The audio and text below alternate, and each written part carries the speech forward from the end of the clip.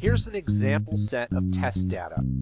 If you wanted to calculate the average test score, type in the average command, select the scores, and hit enter.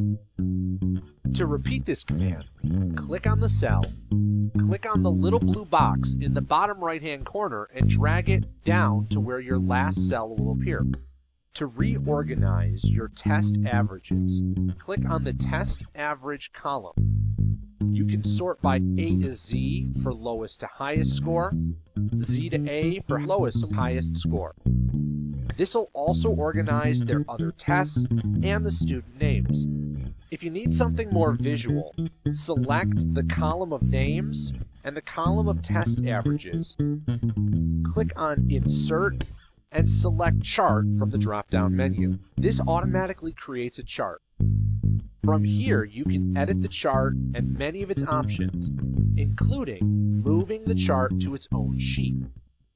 This will give you a nice big visual of the data. Before you can share the spreadsheet, you need to name it first. From here, like with all Google files, you can invite collaborators by email. You can change their editing permissions, or you can even share out the spreadsheet using a URL.